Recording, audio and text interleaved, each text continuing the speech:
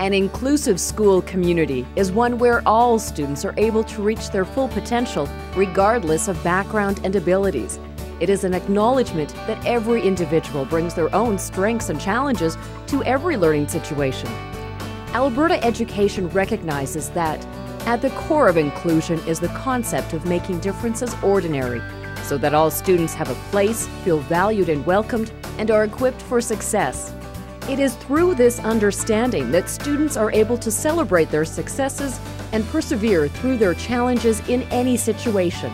Inclusive education to me means education that includes everybody, regardless of your learning style, your ability, whether you have a disability of any kind, whether it be physical or with education. We make sure that you're included by giving you multiple points of entry, multiple points of representing, so you can represent your learning in a different way. It's making sure that the way we teach it allows you to understand it and be successful. I think in large part it's the culture, and we have that here. It's demonstrated so beautifully. It doesn't matter whether it's a play that's being performed or something happening in phys ed or anything in a normal course. The students all feel as if they're part of this family, and everybody has opportunities to do what they need to do in the way that they need to do it. And the other students are very acceptant of that. We're one big family. And I think that's a huge part of it. I think it's about celebrating success. I think it's about creating a culture of risk takers. I think it's about helping students to understand their strengths and their areas where they need to grow. And it's helping them to get their voice across in their learning and creating the space where they want to do that. The ultimate goal would be to make every single student, first of all, be able to learn the curriculum and the program of studies, and secondly, to feel successful in their learning. I think the labels in our program are being dropped. I think that there was a time when students saw other students with special needs as special, and now I think they realize that we all have special needs.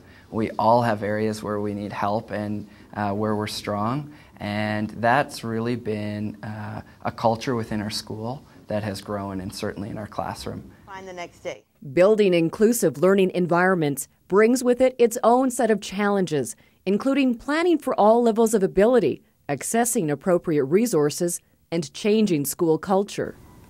It's a lot of hard work, especially at the beginning of the year, getting to know 32 students.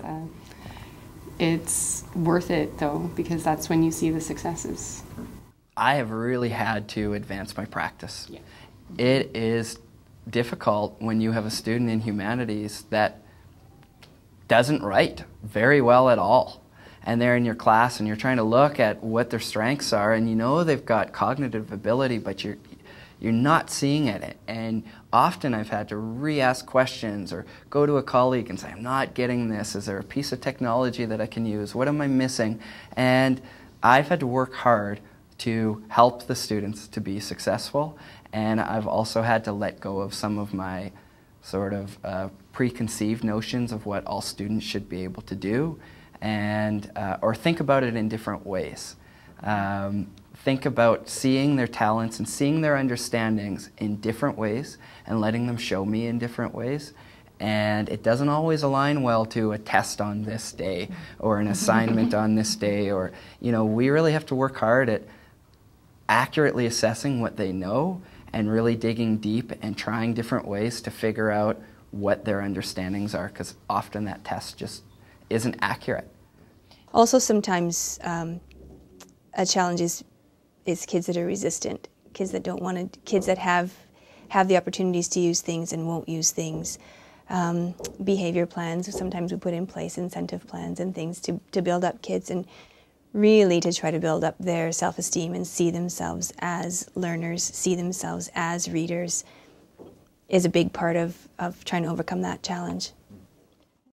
Teaching within an inclusive learning environment means being prepared to teach students from all backgrounds and levels of ability. This can be a challenge for some teachers. Within an inclusive learning environment, a wide range of student skills and abilities becomes a benefit rather than a hindrance to student learning. And it should be in every classroom about personalizing the learning for the student. And letting go of those, okay, today you must all know how to do fractions because I'm going to give you all the same 50-question test, and if you don't know it, that's too bad because now we're going on to decimals. And it's, and it's letting go of all of that. Where are you at? You get to go on. You're ready. You need some more help. So you're going to keep working on this until you get it. And it's having more of that free flow within the classroom, which makes it more difficult for keeping track of things as a teacher, but much richer. You have way more success with all of your students. When you're first dealing with an integrated classroom, you think you have a lesson plan ready for all the needs, and then you go and you realize partway through the lesson it's not going the way you had envisioned it, and that next time you remember, okay, I need to have more supports, more modification for certain lessons. And so the next time you do it, and then you always have those experiences where, oh, that wasn't the best lesson. I maybe had half the class with me and the other half I was running around trying to meet their needs one-on-one, or my team teacher and I. And that it shouldn't be like that. It should be really the kids are independent as much as they possibly can be. So when you can create a really great lesson, it's smooth, the kids are not putting up their hand every 2 seconds, that they know how to use the technology they're given, and they can follow the instructions that we've laid out for them. So that's always a challenge, is to establish those really great lessons. In order to combat these challenges and barriers, there are a few key best practices to keep in mind.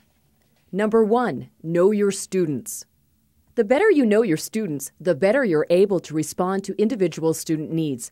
This includes knowing your students' strengths as well as their challenges. Establishing student profiles at the beginning of the semester may help in this work. When I think about it, I particularly work with the students who are learning and literacy. We've had a number of those students who have done presentations to parent groups. And being very articulate at that. We've had parents come back and give us feedback that the self-esteem of those individuals is strengthening because they feel part of, and they are able to show what they can do. It's not, as I think you said, the strength-based is the idea. They play to their strengths. About some of the statistics stories you've seen. I really think it comes back to the pictures of individual students and when they're able to shine in areas that they're good at. Yeah.